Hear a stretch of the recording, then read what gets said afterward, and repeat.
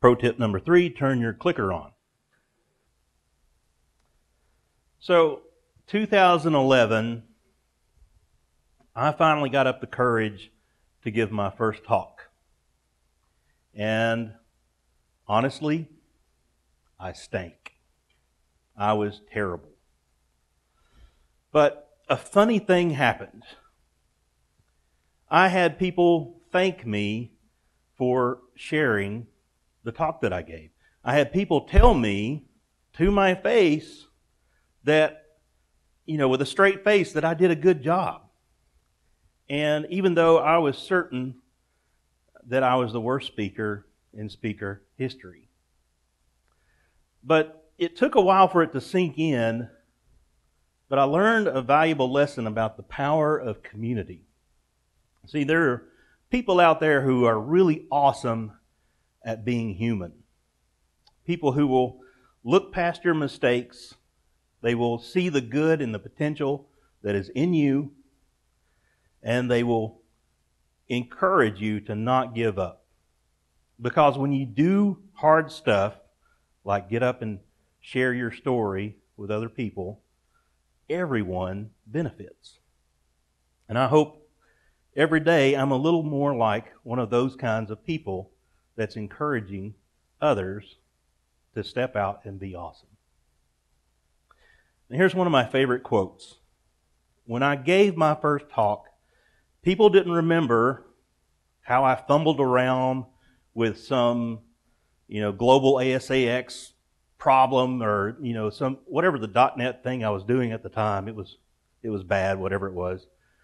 But they remember me, and they remember that even in some small way, I helped them, either with, some tip of knowledge that they didn't already know, or, help them with their career, or help, encourage them to, if they saw me speaking, they could probably say, hey, I could do that too.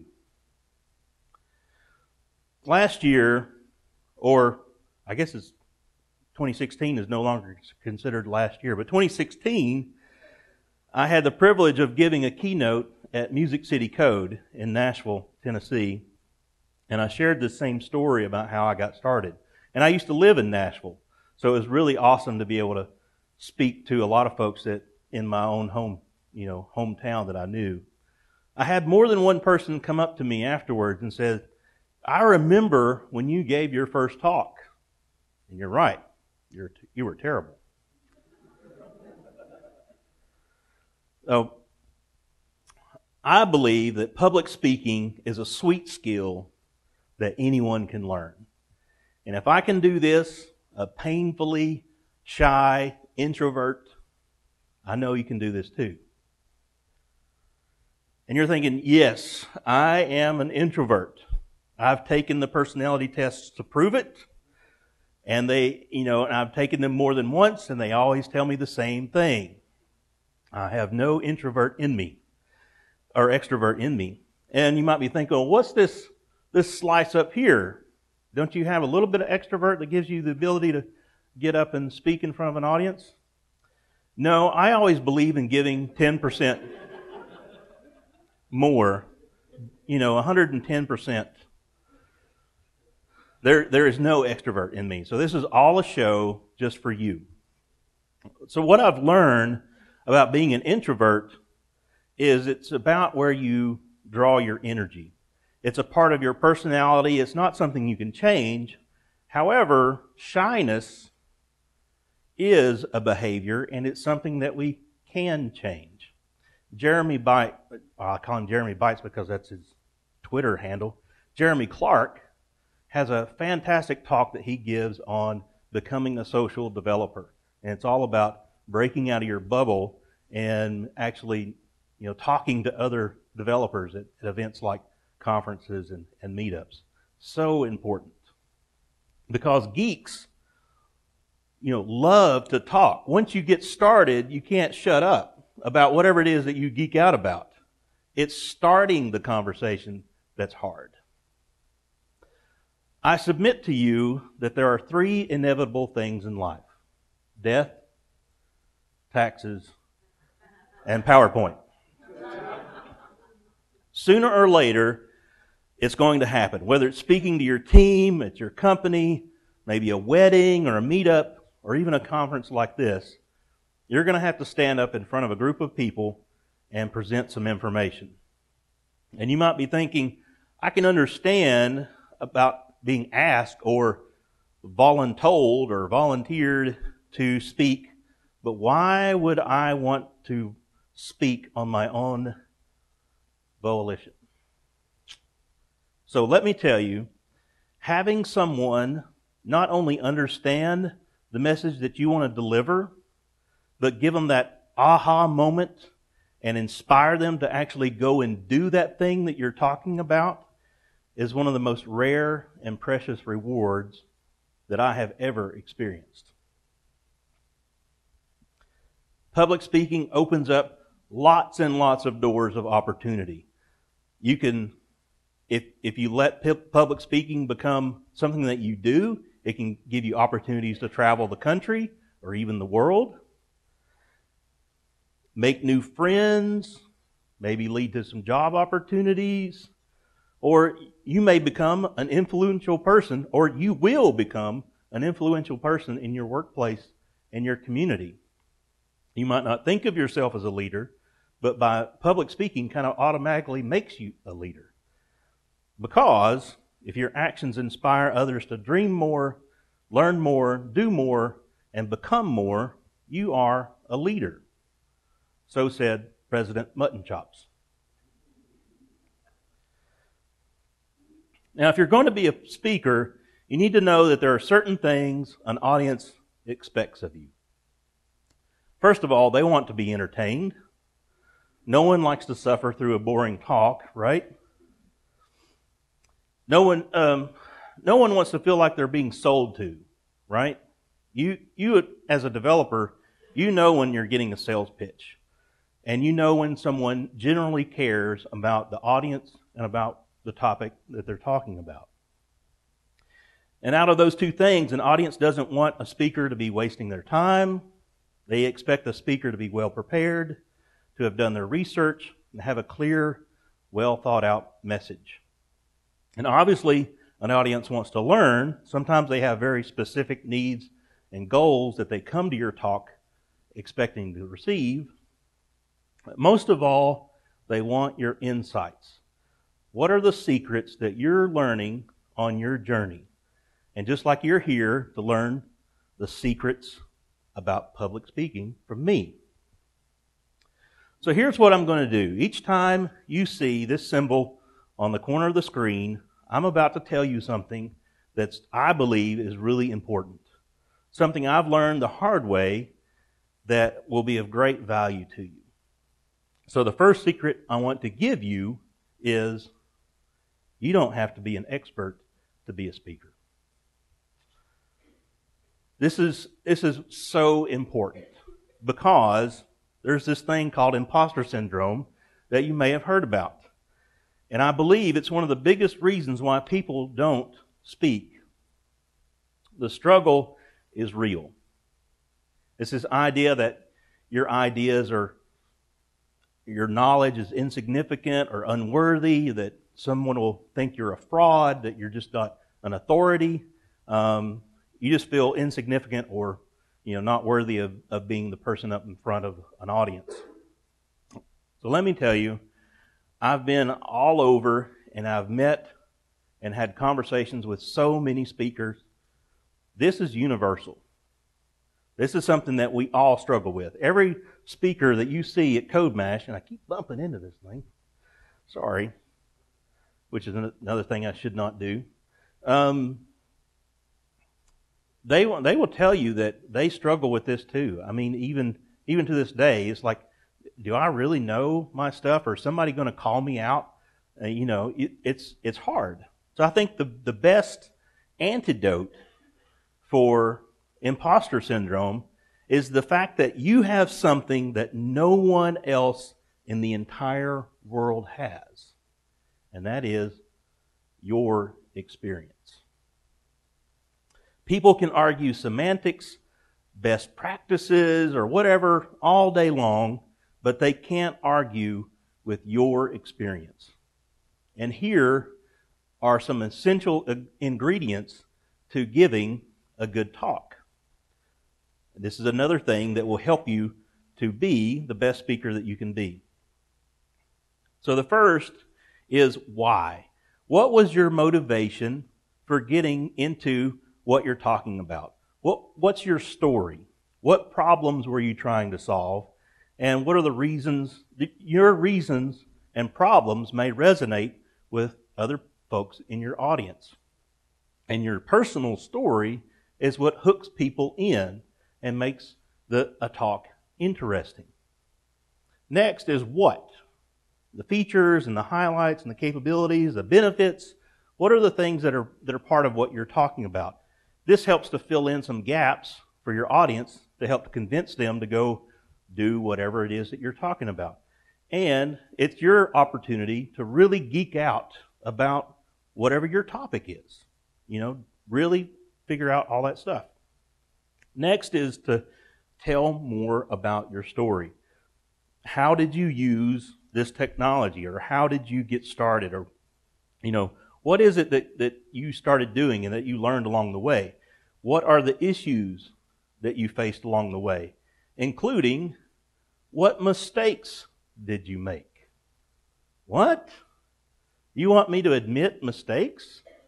I've already suffered from imposter syndrome, and you want me to, tell people that I'm a fraud? Well, it seems counterintuitive, but this actually adds to your credibility.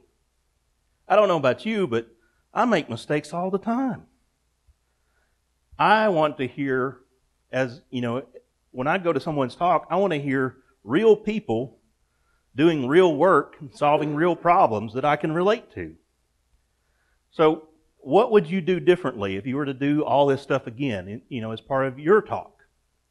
You can turn your mistakes into key takeaways that your audience will love to hear about. And then finally, give your audience information that they will put them on the fast track. So where do I go to get started? Including your contact information and some other things, you want to fill that out. Local meetups are a great way to get started. Something within, driving distance. Organizers of these local types of events are more than happy to give you the opportunity to speak.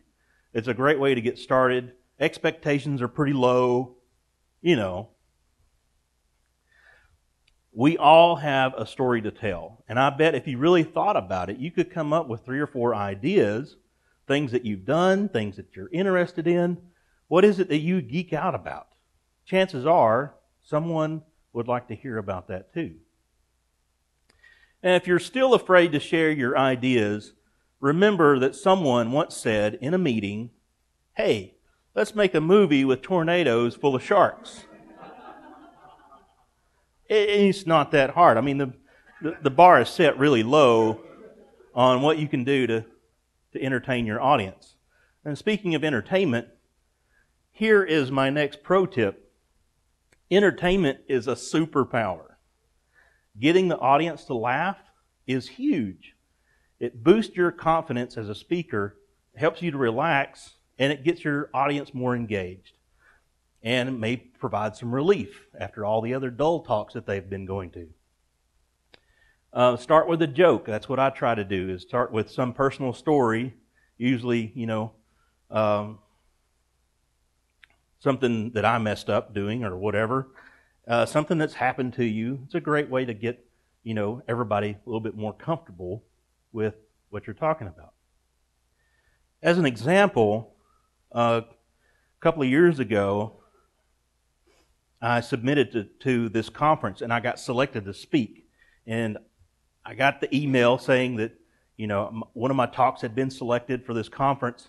And I went running into my living room and told my wife. I said, "Honey, I've been selected to speak at JS Conf in Uruguay." And she says, "Where's Uruguay?" I said, "I don't know. I think it's in Europe somewhere." Turns out it's not in Europe. It's down in South America, and they don't speak English, which is probably a couple of things I should have checked into before submitting to a conference. But I had a fantastic time. It was really, really awesome, and I owe it all to public speaking that I got to make an adventure like that. It was so, so awesome. Laughter is a superpower, and storytelling is extremely effective. Visual storytelling, however, is a secret weapon. What I'm talking about here is you doing some of what I do, and that is using hand-drawn illustrations to tell your story. It's entertaining, it's unique, it's engaging. Bullet points and clip art and stock photos will never tell your story like you can with your own illustrations. I went to Arthur Dorler's talk, excellent talk, on how our brains learn. And this was just spot on. Our brains love to be surprised. And your hand-drawn illustrations are brain candy. Your audience will eat it up. I guarantee it. But you might be thinking, I can't draw. Mr. Neal, that's great for you, but I can't do what you do. I don't even have a beard. Well, I tell you that yes, you can draw, and you can buy a beard on Amazon or something if you need to. Now, if you can draw shapes, and I'm sure you can, and if you can draw some lines and some arrows, I bet you can do that. If you can draw blobs and you can draw some letters and numbers, you put all these things together and it's amazing what you're capable of expressing. You can express something far more effectively than you think you can. So you can start with stick figures. This is how I got started. I just crude stick figure drawings. That's all it takes. And if you take some of those shapes, you can start to draw all kinds of interesting things, like a city or a bicycle. Now, these are just circles, lines, and a triangle. Now, is that the most accurate, most realistic bicycle you've ever seen? No. But you instantly knew what that was when it came up on the screen. It doesn't have to be perfect or beautiful. It can be as craptastic as you can possibly imagine, and your audience will still love it.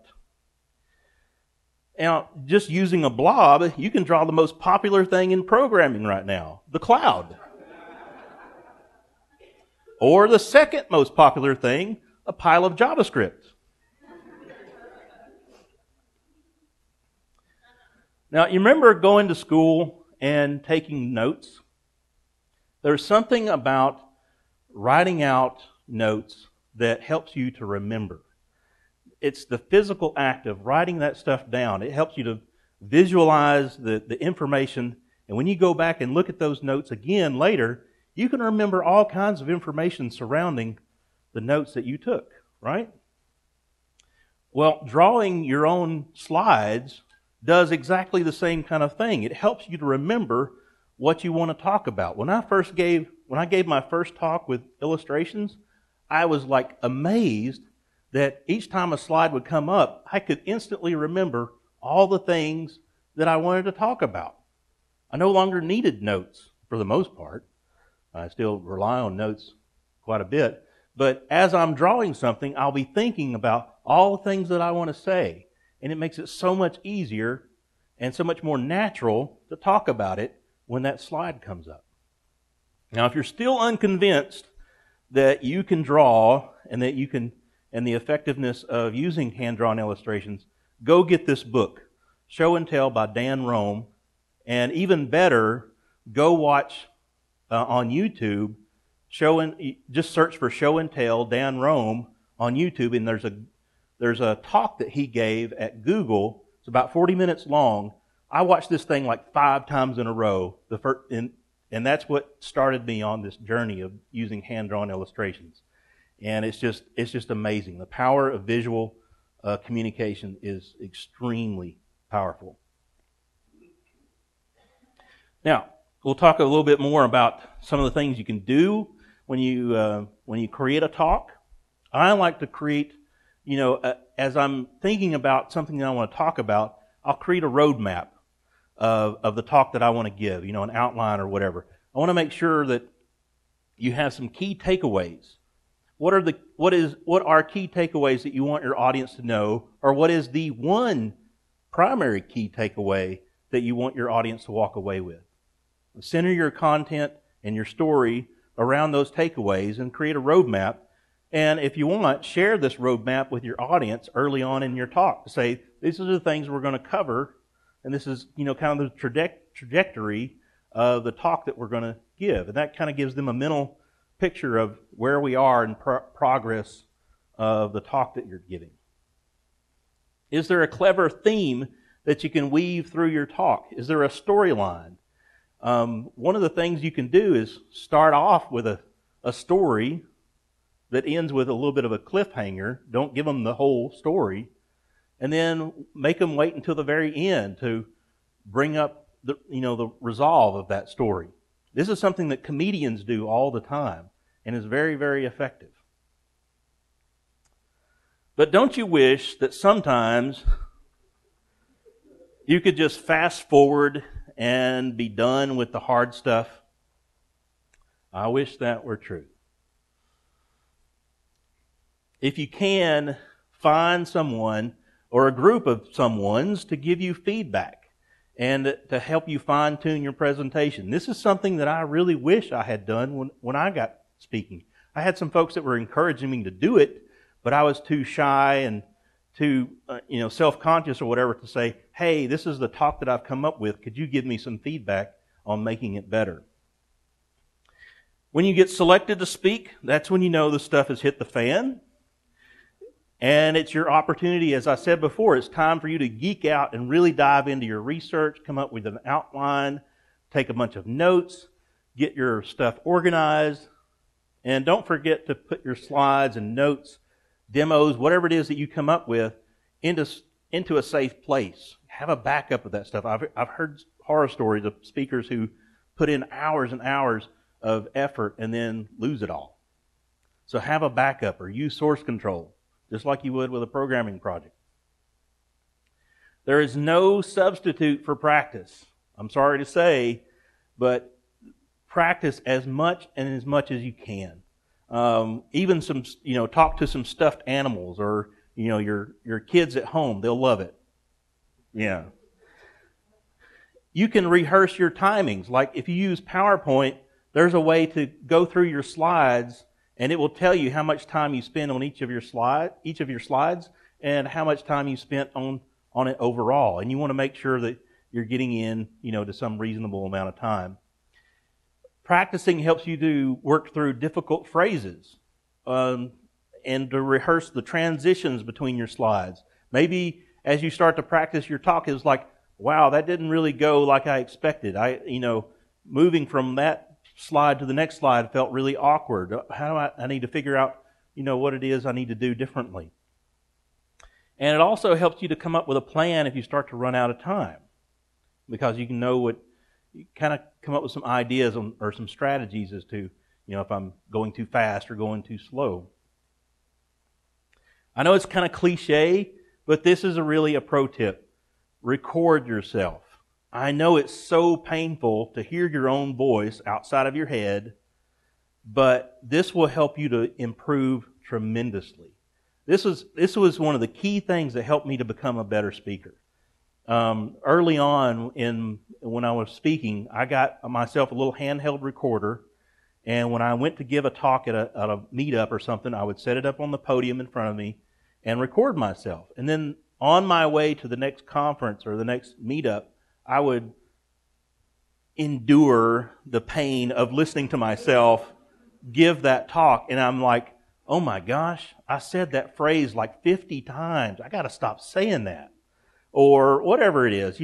It will help you to figure out better ways of delivering your message.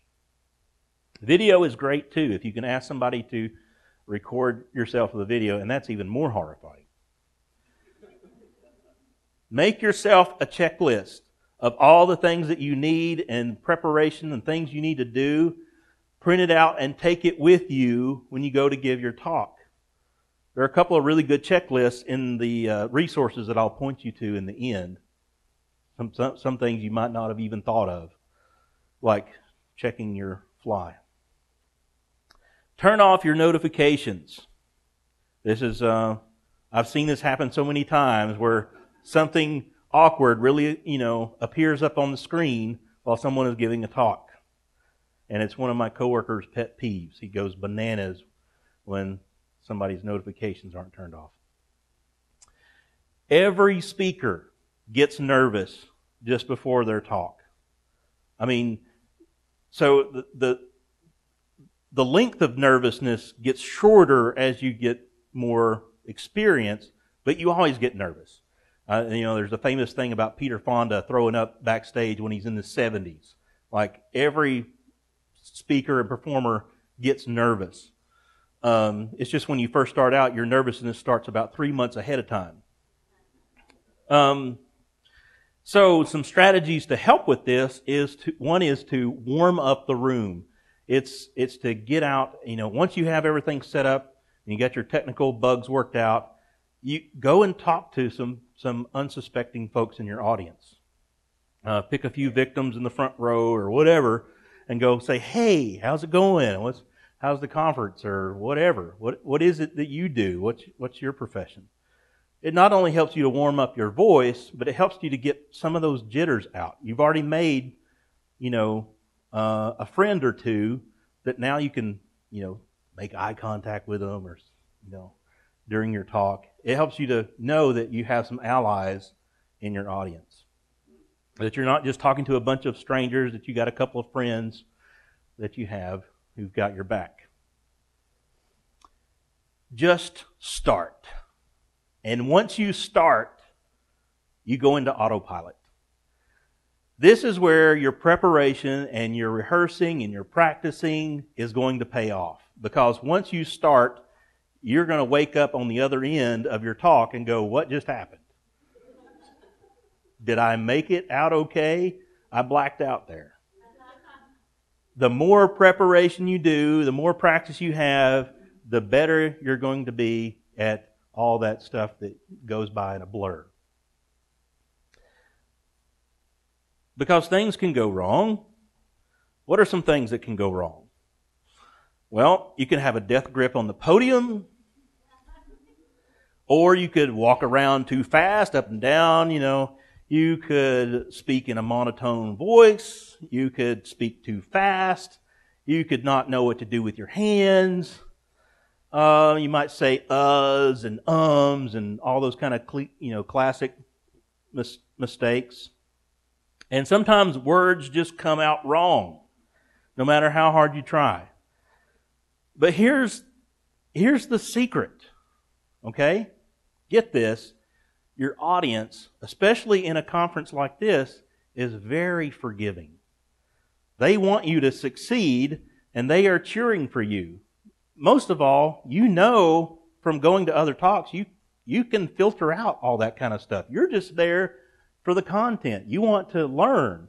So you don't, the kind of idiosyncrasies and, things that people do, you're not worried about that. That doesn't distract too much.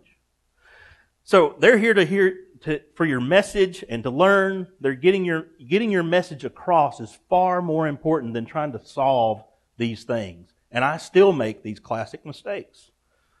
You'll get better with practice, and I've learned that the more I act like a fool, the better results I get. And, and if I make mistakes, then it helps people to know that, hey, this guy's been doing a lot of speaking and he still makes mistakes. Maybe I can do this too. Another one of my pro tips, just a personal pet peeve of mine, is to never apologize, which I broke my own rule earlier when I bumped the screen.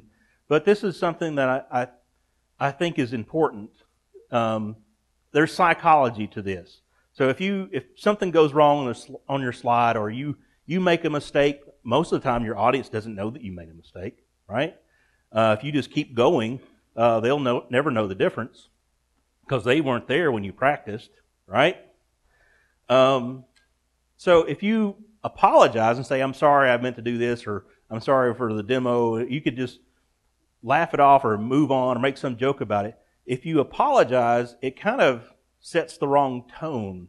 It's a mental thing. It's kind of like your audience will think it does weird things psychologically. So just try not to do that. Try to find other ways to move on or move beyond a mistake that you make. It'll go better. Another thing is enthusiasm. This is something that I have really struggled with.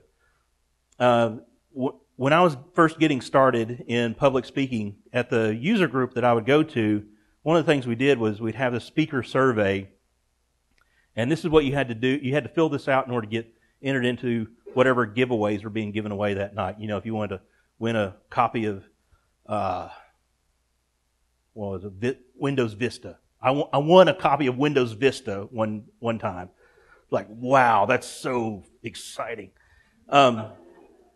So I give one of my talks at this meetup, and I get these surveys back, and there was a survey filled out by a young lady, and she says, it was a great talk, good content, but lacked enthusiasm.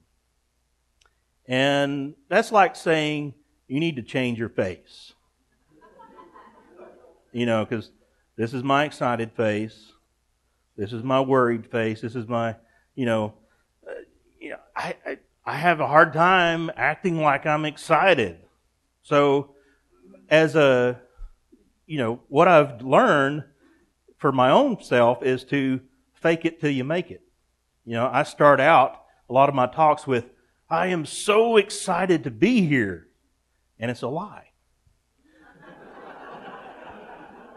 But it works. It really works.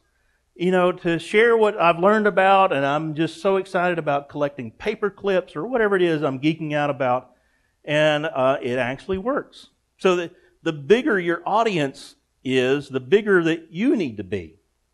Now, there's this guy that I used to work with that for years before we worked together, I was just in awe of his speaking ability. I mean, if I went to a conference, I would go to one of his talks even though I cared nothing about what he was talking about. I just loved the guy's ability to engage his audience and speak. I finally put my finger on it about a year ago. And the reason I like this guy so much is because he is, when he gets up in front of an audience, a real-life cartoon character. He's just so expressive. He's just so animated. He'll do things like, last night I was working on my demos, and and he's just so entertaining to watch. I can't do that. But, maybe that's something you could be a little, being a little bit exaggerated on things will help to be entertaining. So, a note about demos. We're at a technical conference, so chances are if you're going to be doing public speaking, many of you are probably going to talk about, some kind of technology. So here's my advice to you. There's this thing called Google, and there's another one called Stack Overflow. It's easy for someone to discover how to do something, and your audience is way more interested in why. Why should I go learn this technology? If you convince them why, they will go and they'll learn how to get started. So if you have a demo, and I'm saying you may not even want to have a demo, you can show some screenshots of it in action, or show a video clip. My recommendation is, unless you're showing an IDE, features of an IDE like IntelliSense, do not live code. It's just bad things are just waiting to happen. So your focus, if you have a demo, your focus should be on enforcing the why. I'm showing this demo because this technology is so cool, or this technology makes this problem so much easier to solve than the old technology that's out there. Reinforce the why of your talk. Don't tell them how. unless that is specifically, some training that you're doing where you're actually, the purpose of the training is to show them how to do it, right? Here are some thoughts that I have on questions and answers. In a conference setting, when you're finished, a lot of times you see a speaker say, "Are there any questions?" My opinion is that you should end your talk and give your audience the permission to leave. Give them the option of whether they want to stay and ask questions, or get out early and go take a bio break or get a snack or whatever it is. I've seen too many times where an audience is held hostage by one person who is just adamant about getting their problem solved, that has almost zero relevance to everyone else in the audience. So at the end of my talks, I invite people to come up and talk to me and ask me questions. I give my contact information, all those kinds of things, to get feedback, which I absolutely love. I love questions. I love feedback. I just don't want to hold the entire audience hostage, while somebody else gets what they need. So this is for an audience like this. Now, if you're, giving a talk at a meetup or giving a talk in a conference room with your team, sure, you're going to want to ask questions. You may even, want to let your audience know that they can ask questions throughout the talk that you give. Hosting an open space like you have here at CodeMash is an excellent way to continue the conversation of the talk that you give. So as an alternative to answering questions at the end of a talk, you say, anybody who's interested in talking more about this, schedule an open space immediately after the talk that you give and say, come meet me over in, space A, and we'll geek out some more. You can ask all the questions you want. Give your contact info on the final slide, or better yet, a shortened URL that has all your slides and your demos and links to books and websites and resources, articles, everything. Put it all in one link. What I usually do is set up a GitHub repo with my slides and all the links and contact information in the README of that repo, and that's what I point people to at the end of the talk. When your talk is over, decompress. Don't forget to follow up on any of the questions that you promised you would do, like, somebody asks you a question and you don't know the answer. You can say, you know what? I don't know the answer to that, but I'll help you find that answer. And you can follow up with them later, get their contact information, or ask them to contact you and promise to follow up. Listen to your recordings, as painful as they are. I want to give you one final secret, and this one is a gift. And if there's one thing that I want you to remember, it's what I'm about to tell you. We are the only creatures on this planet capable of understanding good, mercy, and forgiveness, and grace. Your words are extremely powerful. Your words have the power to destroy or to breathe life. And you have this amazing ability and privilege to speak life into those around you. Your family, your coworkers, strangers that you meet at a conference like this. Like it or not, we are relational beings, and we are designed to live in community. People will know you by the way that you love one another. So whether you're standing on a stage, or sitting at a conference table, or sitting around a dinner table with friends and family, I believe that you have an incredible opportunity to impact the people around you. So go be courageous. Go inspire others. Go and be awesome. Thank you.